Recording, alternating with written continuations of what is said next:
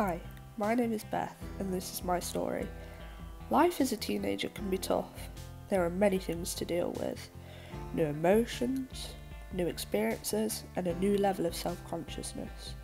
These things combined can be something really good, but for me, they created something more daunting. I'd started secondary school with extremely high hopes. This was until I had my first experience with bullying.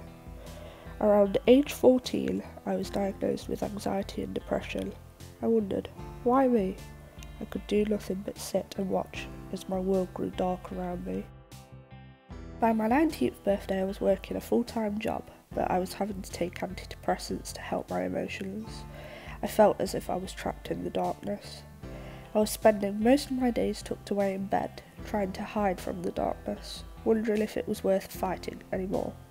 And then I received a text from my best friend Ryan.